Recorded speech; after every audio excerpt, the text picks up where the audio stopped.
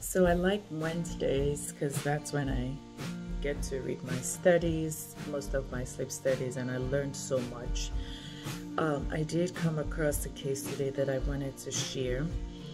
This is a home sleep study, a 77-year-old female, and I'm looking at my computer, right, because I'm trying to tell the story from there.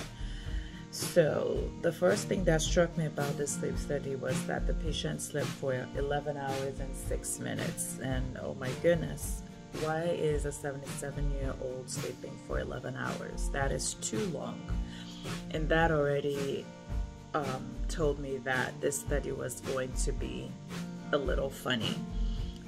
The American Academy of Sleep Medicine recommends 7 to 9 hours of sleep for most adults. Now, the next thing about this case was that patient had sleep apnea, stopped breathing 19.5 times an hour, mostly obstructive.